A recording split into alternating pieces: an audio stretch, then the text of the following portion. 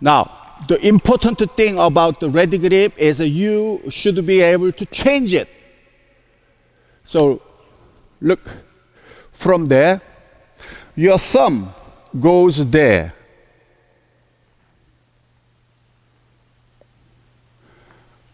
This is wider. Your thumb goes wider side. Your second finger, second part, goes the other side.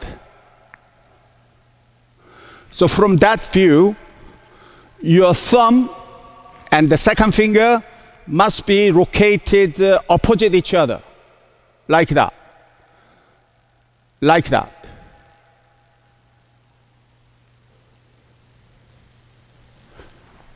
Like that, like that. Why? Why you need two fingers opposite each other?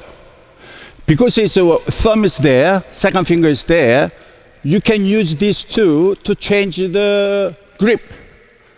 Here, here, I can change backhand. Ready? I can change forehand. But let's say if your thumb goes too much there, some players do that. A wrong ready grip.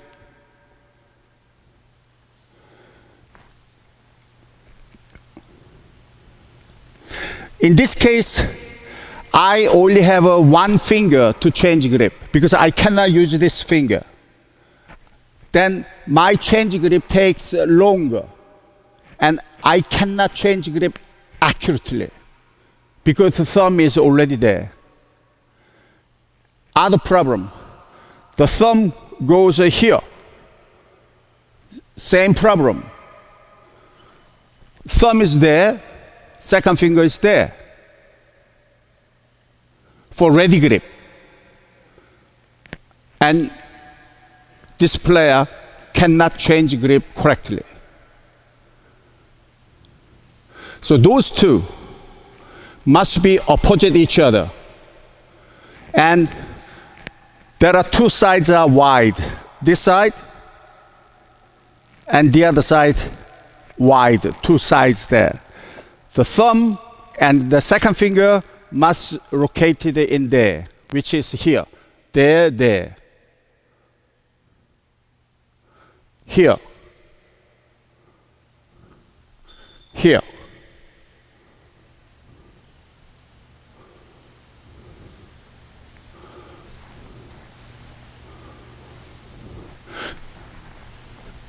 Some players have already backhand ready grip. This is not backhand thumb, but some players have that kind of ready grip.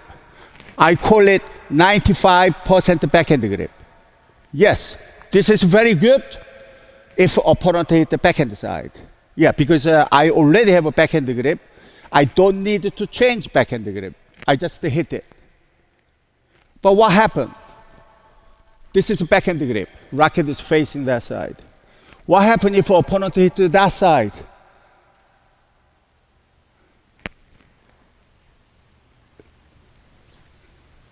Compare here, there. I have a big problem here. What happened if shuttlecock forehand side there? How can I hit it like this?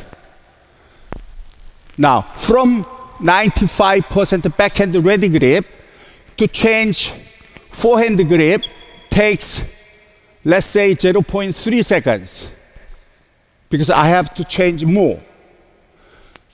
Compare ready grip, shuttlecock comes forehand side, I can change grip in the 0.1 seconds. Here to there. Instead of backhand grip and then like that. Now, from center of my palm up to this area must not touch the grip. Watch this, please. Like that. I am not sure whether you can see it. here, little gap. Why? When you have a gap here, look, it is so easy to change a grip. Ready? There. Ready. Change to backhand, change back to ready grip is very fast when there is gap. But do not make too much gap. This is far too much. And you will lose control to change grip. Not like that. Just the top half away from the touching the grip.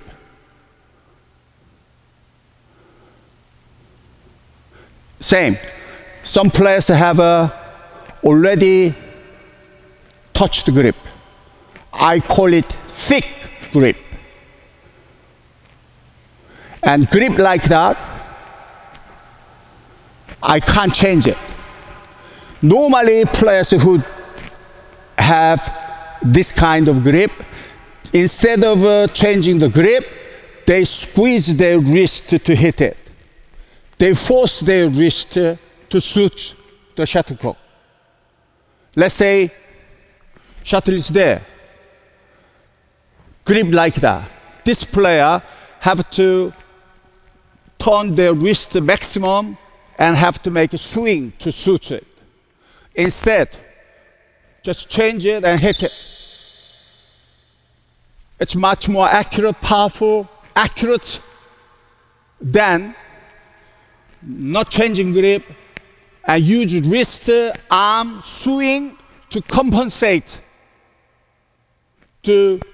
instead of changing the grip. So look, not like this. There. So gap.